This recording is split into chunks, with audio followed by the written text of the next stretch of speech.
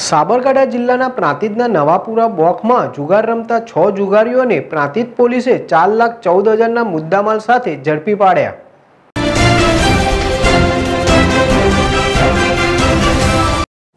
Prantij police station ઉપર મળતી માહિતી મુજબ પ્રાંતિજના નવાપુરા બ્લોકમાં જુગાર રમતા હોવાની બાતમી પ્રાંતિજ પોલીસને મળતા પ્રાંતિજ પોલીસ ડી સ્ટાફ દ્વારા નવાપુરા બ્લોકમાં રેડ કરતા જુગાર રમતા 6 શકુનીઓ મળી આવ્યા હતા, જેમાં એક રમેશભાઈ મંગળદાસ રહે ખોડિયાર કુવા પ્રાંતિજ, કાંતિભાઈ શનાભાઈ વાઘેલા રહે પ્રાંતિજ, કીર્તિભાઈ કાંતિભાઈ પટેલ રહે પ્રાંતિજ, મહેન્દ્રભાઈ મદનલાલ મિસ્ત્રી રહે પ્રાંતિજ, ચેતનકુમાર કચરાભાઈ રાઠોડ રહે પ્રાંતિજ, વિક્રમભાઈ રમણભાઈ મકવાણા રહે વડવાસા મળી આવ્યા હતા।